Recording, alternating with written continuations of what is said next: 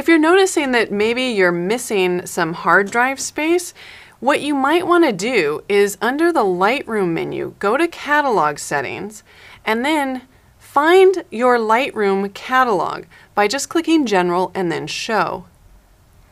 At your catalog, click on the Previews lrdata and see how large that file is. If you find that your Previews file, the lrdata file for Lightroom, is growing extremely large, you should check in your catalog settings under File Handling.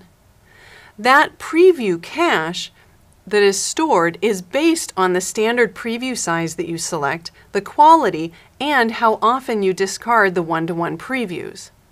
If you have a lower resolution monitor, be sure to set your standard preview size down to the resolution of that monitor. There's no need to store it this large unless you have a high resolution screen. The preview quality is fine at medium, so there's really no need to bring that up to high.